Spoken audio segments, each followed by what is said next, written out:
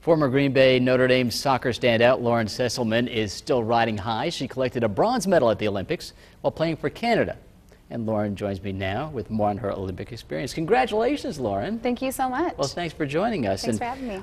Kind of an unlikely bronze medal, because I understand if it wasn't for your mom forcing you to play soccer in 6th grade, you would never have that medal around your neck. Definitely. I was all basketball most of my life.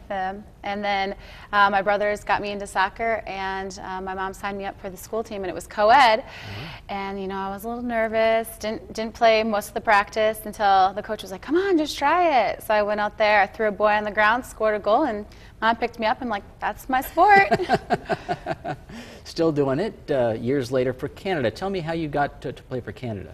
Well, in college, a friend of mine actually played for the Irish national team because her father was born there, and I was like, oh, you know, my dad was born in Canada, maybe I can play for Canada, you know. I watched them growing up and loved the way they play, so I reached out to them, and it took a couple years to get noticed. I had to keep sending in video, get my citizenship, and then when the new coach came in, John Herdman, this past September, I got the call in, and my opportunity started. Yeah, he really had an influence on you, didn't he? Oh, he is an incredible coach. You know, somebody that tells you every day that you could be the best in the world really makes you believe that, and you just go out there and, you know, you just work as hard as you can. And during the Olympics, I mean, it wasn't like you were just in there for a few minutes. You played pretty much every game, right? Every minute of the last 5 games, right? Yeah, I started at my left back position for the first 2 games, and then there were some unfortunate injuries, and I had to step into the center back role. A role I'm not very familiar with, so I was a little nervous, but it was good. For those who don't know soccer, what is that, center back? Center back is basically the middle of the last line of defense right in front of the goalkeeper, so if you mess up, it's your fault. Oh, okay. You look over your shoulder and say, watch out. Exactly, right, exactly. Luckily, you didn't do that too much.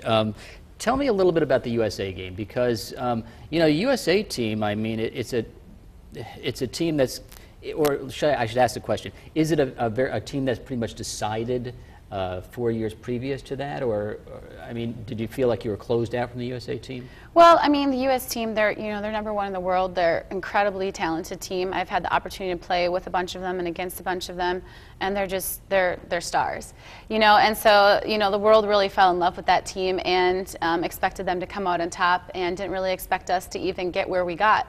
And just to come out and play against them and to a 4-3 battle, we were up almost the whole game. And in the final seconds, they came out with the win. But it was the most watched game actually in the world, over the Super Bowl, everything like that. So just to think that women's soccer has come that far is pretty incredible. What did it feel like on the podium? Oh, amazing. It was so surreal. I was just looking at the crowd. There was like 95+ people there all cheering, and just looking at you, it's just, I'm like, is this real life? Like, this is amazing.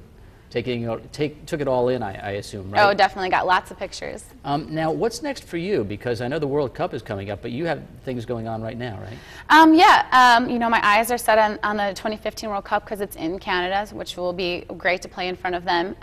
This fall, I'll be here on and off and working on a few side projects.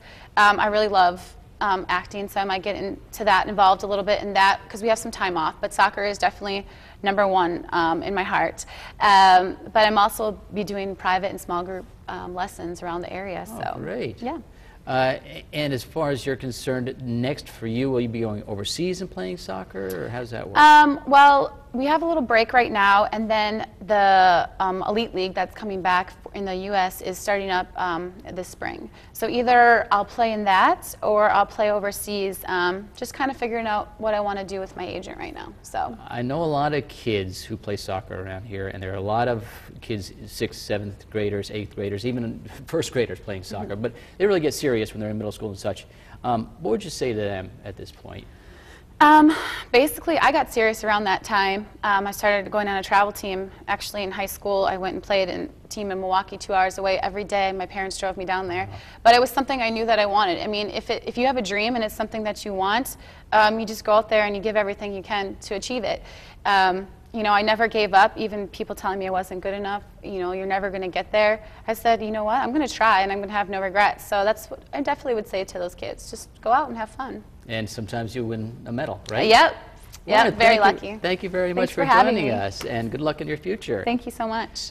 We'll be back on Good Day Wisconsin, and that's a great picture. Wow, that is excellent. As we go to break, and we'll be back with more on Good Day Wisconsin.